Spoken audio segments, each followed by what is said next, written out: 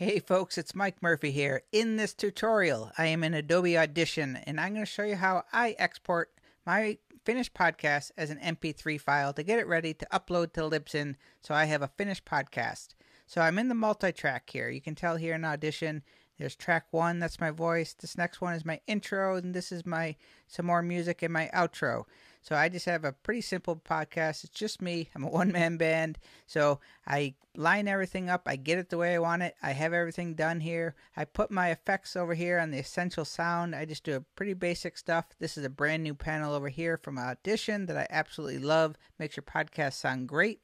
I'm ready to go. So I need to export my multi-track into a mp3 file. All right. So what I'm going to do is go to File, Export, Multitrack Mixdown, and then choose Entire Session. What that does is it takes all of the tracks and just puts them onto one track. So it just takes all the multi-tracks and squishes them into one and export it as an mp3 file, which is a compressed file. All right. So what I do is just name it. Make sure that the directory is the same and it looks good there. I'm going to change this to mp3 audio, okay? .mp3. That is compressed. So if you have any more processing that you still want to do to it, say you do it to a phonic or something like that, you'd probably want to do it in a waveform because that's uncompressed. But since I'm ready to go, I'm going to change this to an mp3 file. So that's what you need to upload your file to your podcast directory. I keep it at 44, 32-bit. I also keep mine at 128 CBR. Okay? The CBR is very important. You want the constant bit rate. This is debatable. You're going to find people that tell you to do 64 or 96. The lower the number here, the lesser quality.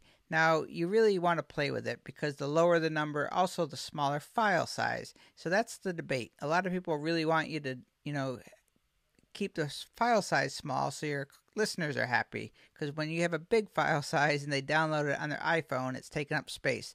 So I keep mine at 128 because I like the higher quality. I could probably get away with going 96 or even below, but I keep it at 128 myself. Some people would tell me that's too high and too big of a file, but I have only a 15-minute podcast, so I keep it at that. Okay? And then I keep this at mono. I export my files as a mono. I do not do stereo because I don't really have any music, so I don't need to have a stereo file. And then I just hit OK. It's going to export it, and that is how you export a podcast, a finished podcast, from the multi-track as an MP3 file. What I do now is I will add tags to it, so the metadata, ID3 tags, upload it to Libsyn, schedule it, and I have a finished podcast. Cheers.